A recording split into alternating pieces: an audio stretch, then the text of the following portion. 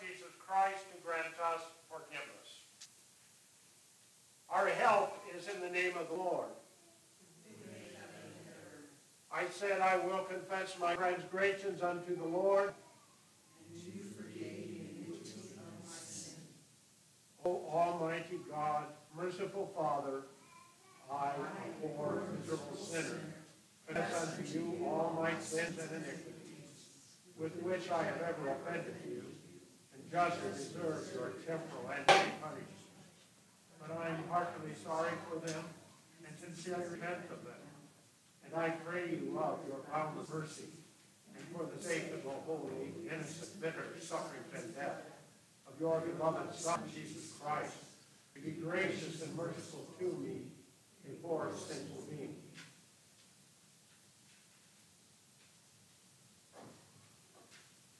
Upon this your confession of my office as a called and ordained servant of the Word, announce the grace of God unto all of you. And in the stead, and by the command of my Lord, Jesus Christ, I forgive you all your sins in the name of the Father, and of the Son, and of the Holy Spirit.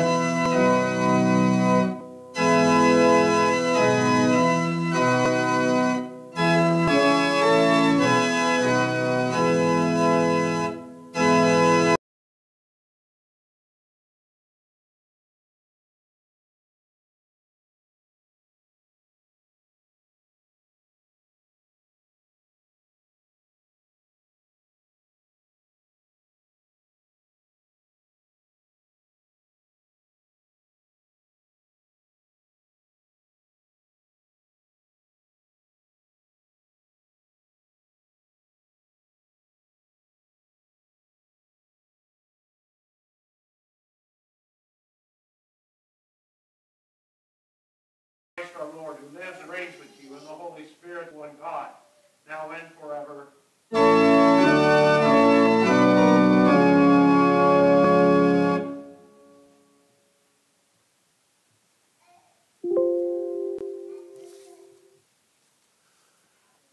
The Old Testament reading from Isaiah, the 61st chapter. I will greatly rejoice in the Lord. My soul shall exult in my God, for he has clothed me with the garments of salvation. He has covered me with the robe of righteousness, as a bridegroom decks himself like a priest with a beautiful headdress, and as a bride adorns herself with jewels. For as the earth brings forth its sprouts, and as a garden causes what is sown in it to sprout up, so the Lord God will cause righteousness and praise to sprout up before all the nations. For Zion's sake I will not keep silent, and for Jerusalem's sake I will not be quiet, until her righteousness goes forth as brightness, and her salvation as a burning torch. The nations shall see your righteousness, and all the kings your glory, and you shall be called by a new name that the mouth of the Lord will give. You shall be a crown of beauty in the hand of the Lord, and a royal diadem in the hand of God. This is the word of the Lord. Thanks be to God.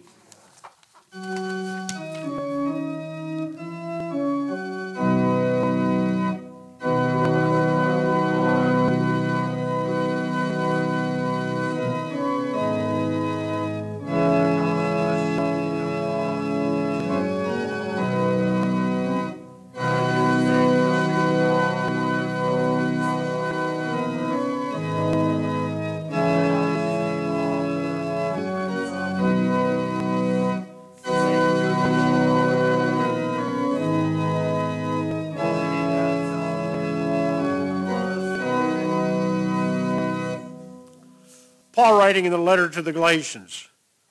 But when the fullness of time had come, God sent forth his Son, born of a woman, born under the law, to redeem those who were under the law, so that we might receive adoption as sons. And because you are sons, God has sent the Spirit of his Son into our hearts, crying, Abba, Father. So you are no longer a slave, but a son. And if a son, then an heir through God. This is the word of the Lord. Thanks be to God. We stand and join in singing the Hallelujah.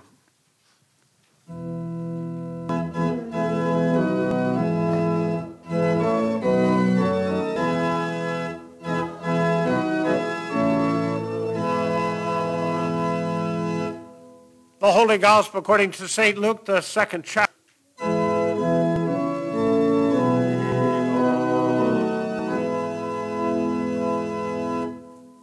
And when the time came for their purification, according to the law of the Moses, they brought him up to Jerusalem to present him to the Lord, as it is written in the law of the Lord. Every male who first opens the womb shall be called holy to the Lord.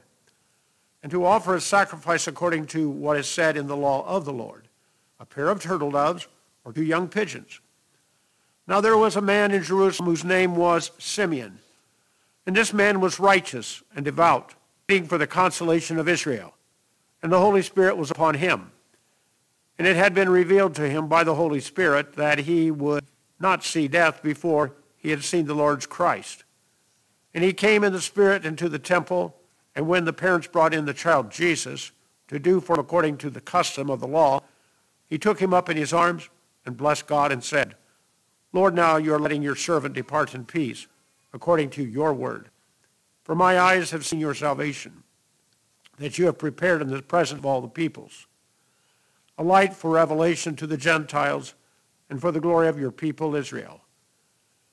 And his father and his mother marveled at what was said about him, and blessed them and said to Mary his mother, Behold, this child is appointed for the fall and rising of many in Israel, and for a sign that is opposed, and the sword will pierce through your own soul also, so that thoughts from many hearts may be revealed. There was a prophetess, Anna, the daughter of Phanuel of the tribe of Asher. She was advanced in years, having lived with her husband 7 years from when she was a virgin, and then as a widow until she was 84. She did not depart from the temple, worshiping with fasting and prayer at night and day. And coming up at that very hour, she began to give thanks to God and to speak of him to all who were waiting for the redemption of Jerusalem. And when they had performed everything according to the law of the Lord, they returned to Galilee, to their own town of Nazareth. And the child grew and became strong, filled with wisdom, and the favor of God was upon him. This is the gospel of the Lord.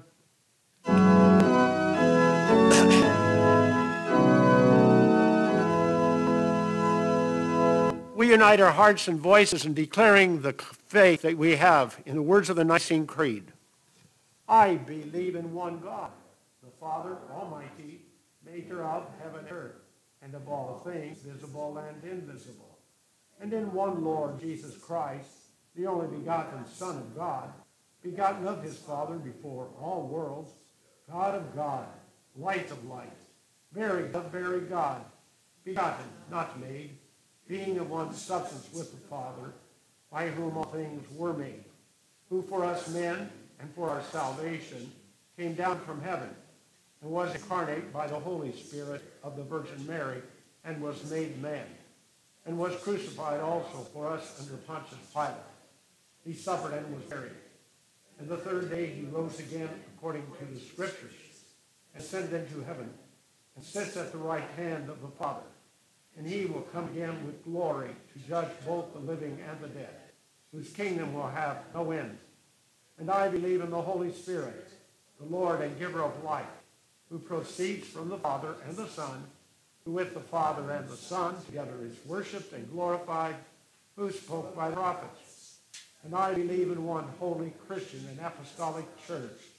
I acknowledge one baptism for the remission of sins, and I look for the resurrection of the dead and the life of the world to come. Amen. Please be seated as we join the singing of our hymn, Once in Royal David City.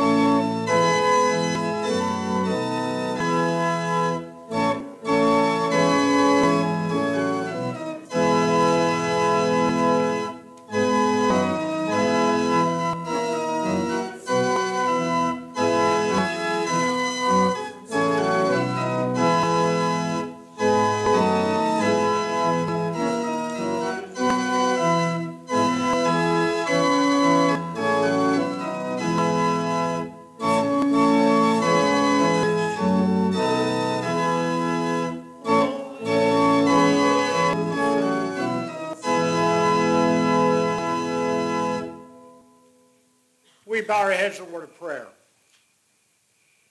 Lord, how good it is for us to be here in your presence again.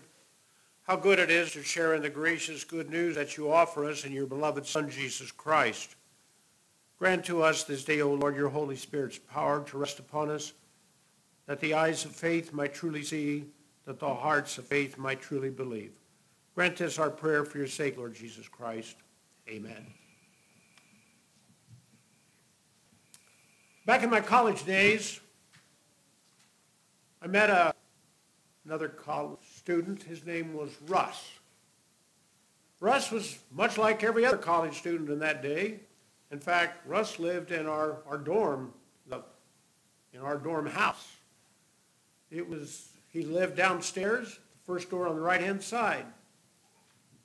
He went to chapel as well as everyone else as he went to his classes.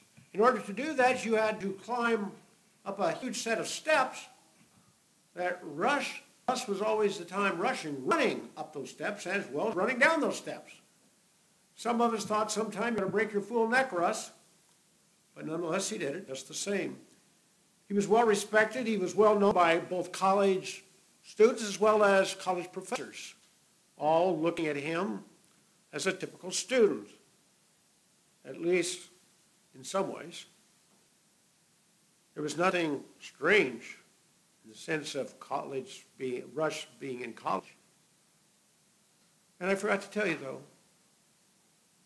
Russ was born blind. He had never seen a beautiful sunrise or a gorgeous sunset. He had never seen the shimmering on the lake of the light shining upon the surface and the face of the water. He had never seen the smile of a child. He had never experienced seeing a winter sky dotted with clouds looking like puffs of cotton. He had never seen that. One day I was talking with Russ after having recorded one of the chapters of one of his textbooks, because there were very few textbooks that were written in Braille. And I explained to him that I had two grandmothers who were blind, but who had become blind later in their lives. They had experienced seeing things they could remember. If you said a cardinal, they would know a cardinal. If you said a goose flying overhead, they could see a goose flying overhead in their mind. But Russ had never had those experiences, had never known what it was like. And so I spoke to him, and I said, Russ, what's it really like being blind? I mean, you can't see anything.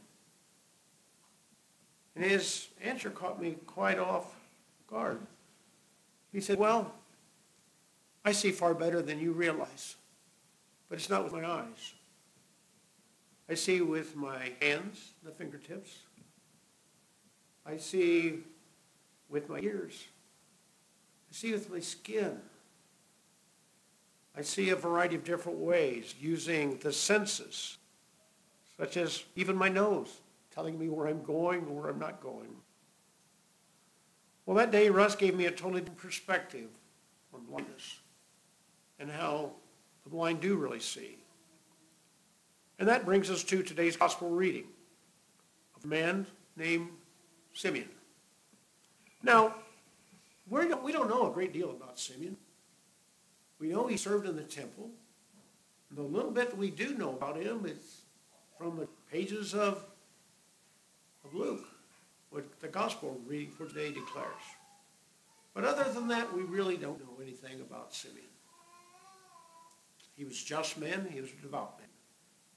He went to the temple, did it all the time. Well, there's tradition about Simeon, and I must say I almost believe it could be true.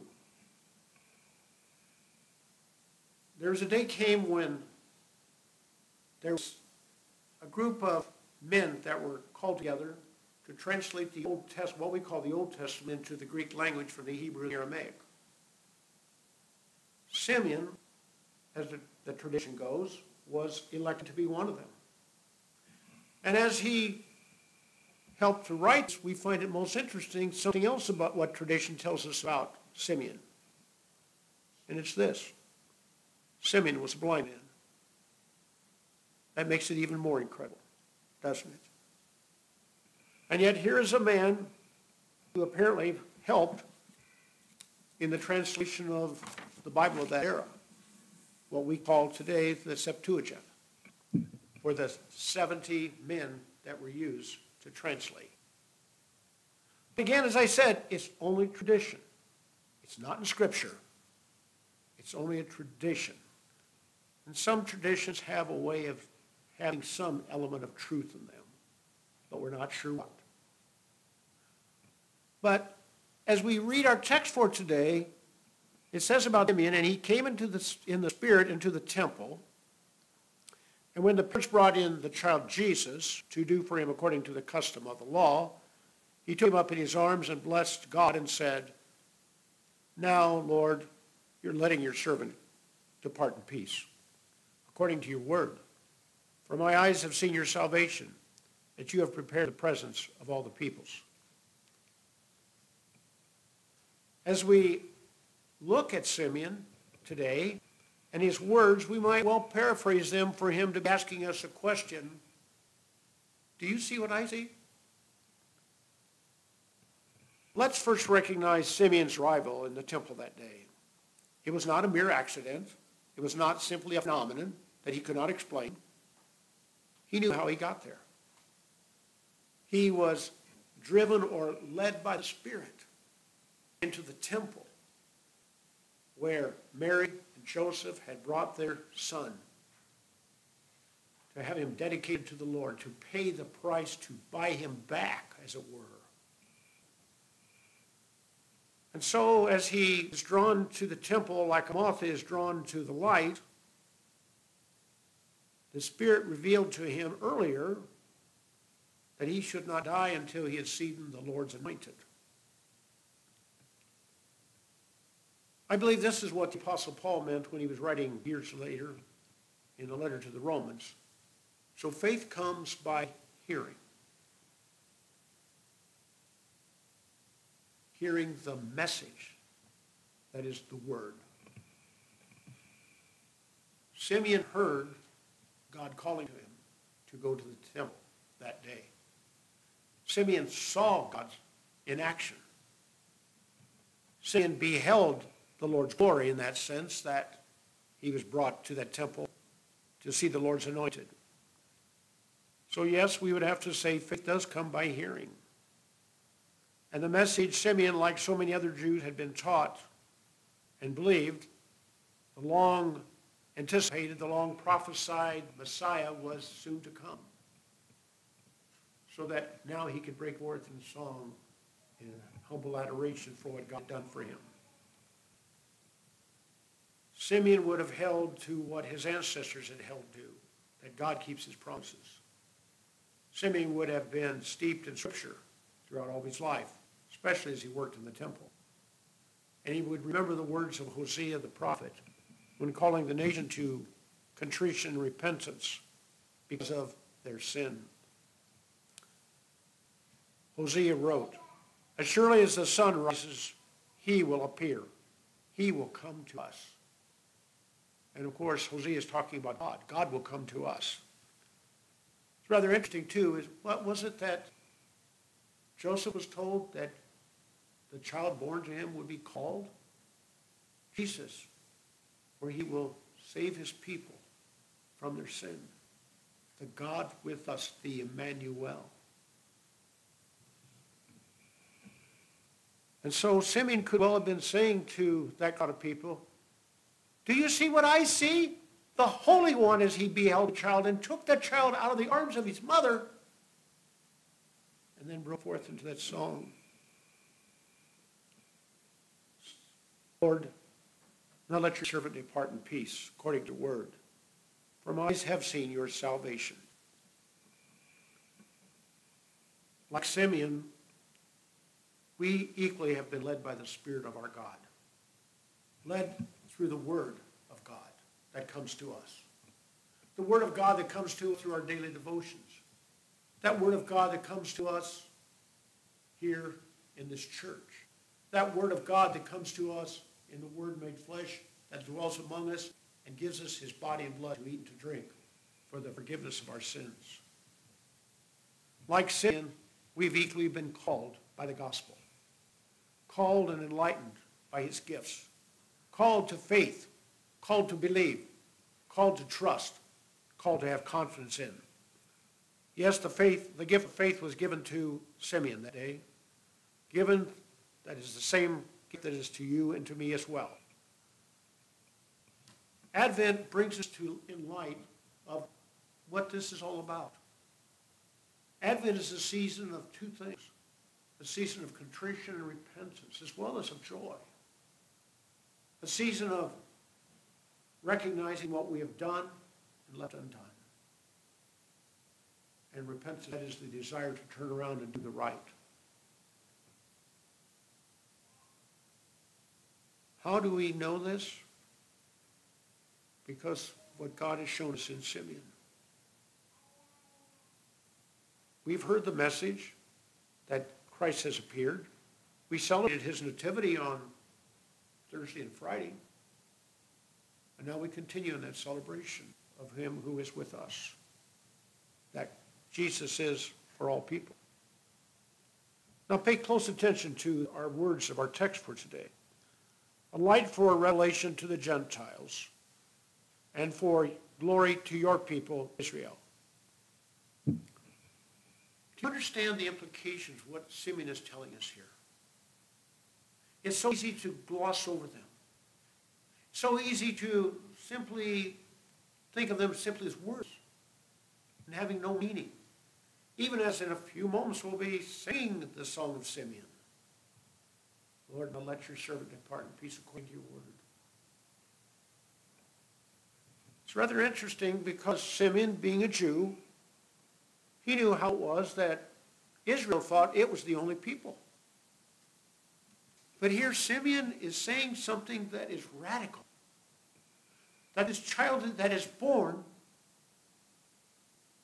the God with us, is not only for the Jew, but for all the people. It's rather interesting what the Greek term is that is used there that we translate into the English of Gentiles. That's not what it says. The Greek language calls the nations the ethnos or ethnos. We are the nations for all the nations, not only for the Hebrews, but for all the peoples, whoever they might be. The message is for all, and the message is Jesus for all. Simeon is discussing how the Jews have it all wrong. That Messiah is for every person, man, woman, child. It's a most powerful message that's being stated to us. That God does not pick favorites. That God chooses all people to be saved and come to the knowledge of the truth. Because God sent his one and only Son, whose nativity we recently celebrated again, to be our one and only Savior. To be the one that could right the wrongs that we could not. To die the death that we rightly deserved. To pay the price, and then on the third day rise from the tomb, bringing life and immortality to light through his proclamation of the gospel, his good news. God has sent his Son for all the nationalities, all the ethnics, all the peoples, that they too might know and confess with their heart and with their mouth, Jesus Christ is my Lord, to the glory of God the Father. Yes, Jesus is for all. I was walking in my neighborhood the day before Christmas Eve, one of my many different walks I take, and I noticed so many houses that were well decorated, so many lights shining brightly, and they're truly beautiful. Here is Santa Claus, there is Santa Claus. Here's snowman with stovepipe hat. But he knows one thing missing. There was no creche. There was no stable. There was no Jesus. And it brought to mind what Jeff Keynes wrote in his cartoon, Family Circus. He has little Dolly singing this line, "Oh, come, let us ignore him." Sad but true, isn't it? But it tells the church today that it has an important responsibility. All the nations need to know Christ, need to know Jesus, this Jesus who came to this earth, who took upon himself our human flesh and form. This Jesus who grew to be a man, at the age of 33, offered himself as a ransom for many. This Jesus who died for us, this Jesus who arose for us, and this Jesus who's coming again for us. That Jesus is for all people. Not one group, but all people. Not just for Germans, but for all people. For all people. It is this Jesus who has fulfilled the law for us. It is this Jesus who took our place. It is this Jesus who's gone to prepare a place for us. And this Jesus coming again. I want to share with you a rather personal thing that took place in our family a week ago yesterday.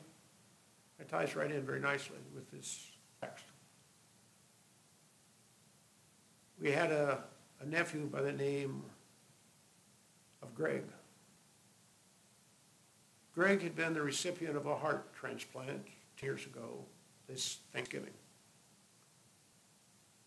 On Saturday afternoon and evening, we received a call telling us that Greg's condition had worsened.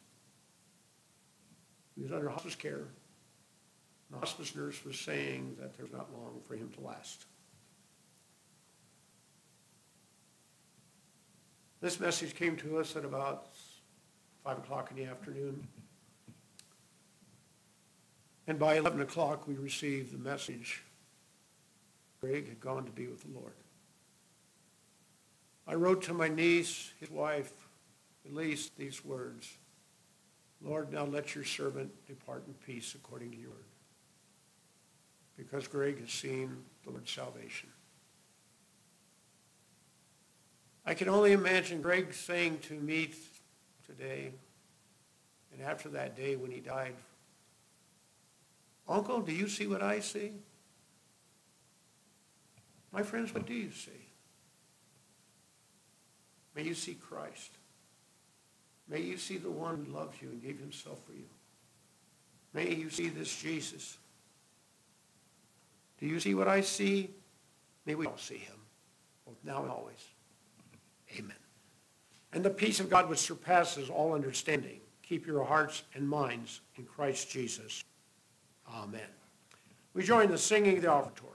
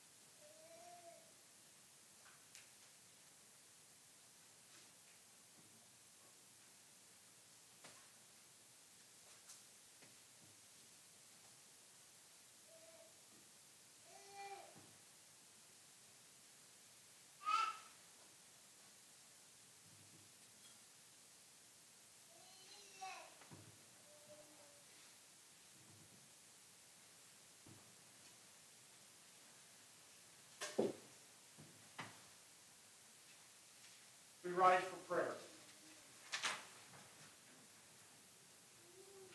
In peace, let us pray to the Lord. Lord, have mercy.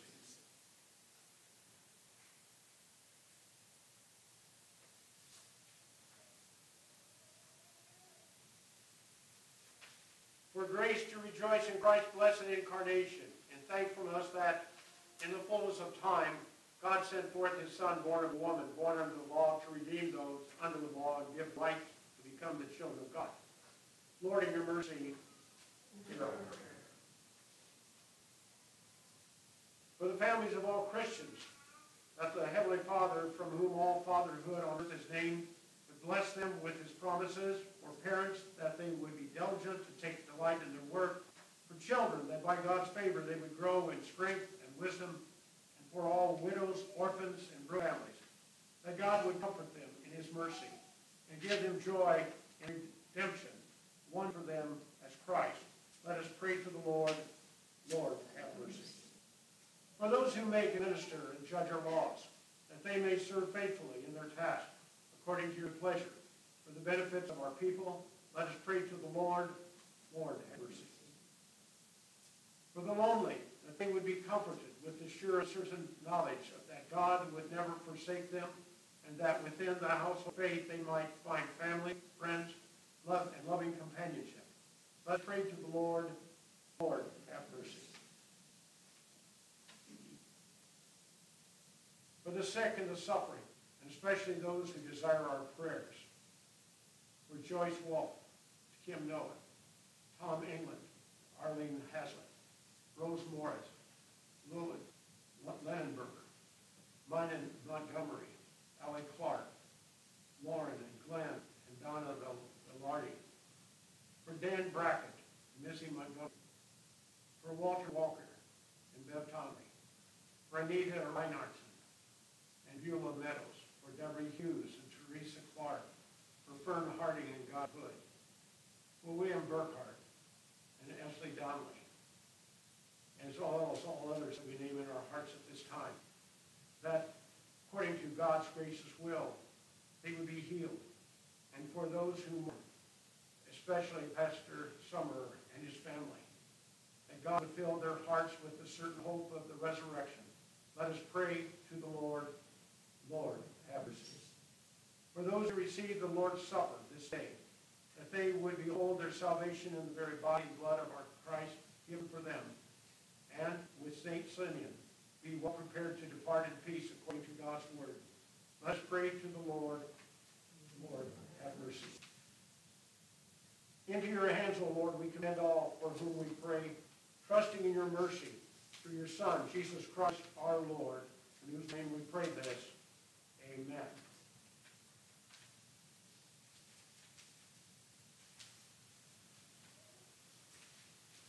We continue then with the preface on a page of our bulletin. The Lord be with you.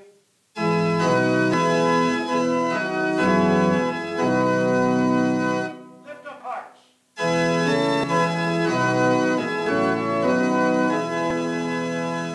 Let us give thanks unto the Lord our God.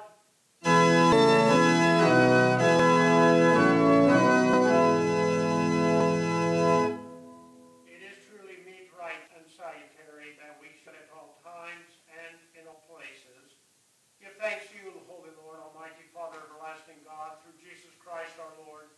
For in the mystery of the Word made flesh, you have given us a new revelation of your glory, that, seeing you in the person of your Son, we may know and love those things that are not seen. Therefore, the angels and archangels, with all the company of heaven, we laud and magnify your glorious name, evermore praising you and saying,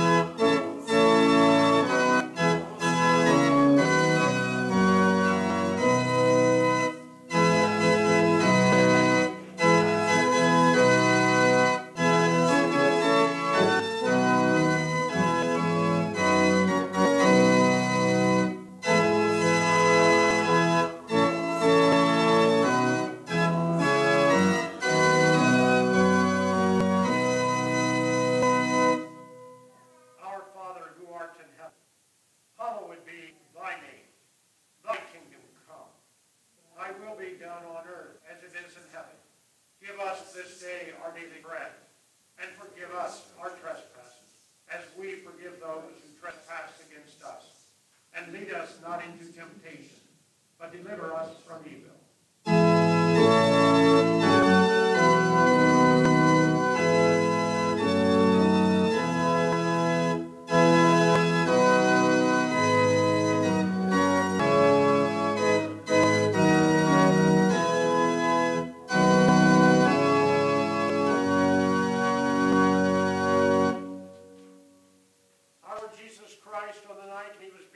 Took bread, and when he given thanks, he broke it, gave it to the disciples, and said, "Take, eat. This is my body, which is given for you.